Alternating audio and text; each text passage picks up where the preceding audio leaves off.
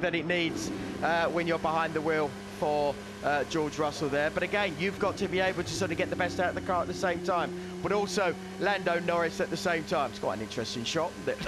Santino Ferrucci's had a little bit of drama after the end of the race. He's got the front wing caught underneath the car. Luckily, he's right in front of the Formula 2 pits. And is this the last lap? No, this is the slowdown lap. He's hit his teammate again. He's hit his teammate again. Someone calm down the Trident, boys. That is, well, I hope that wasn't deliberate. It did look slightly so.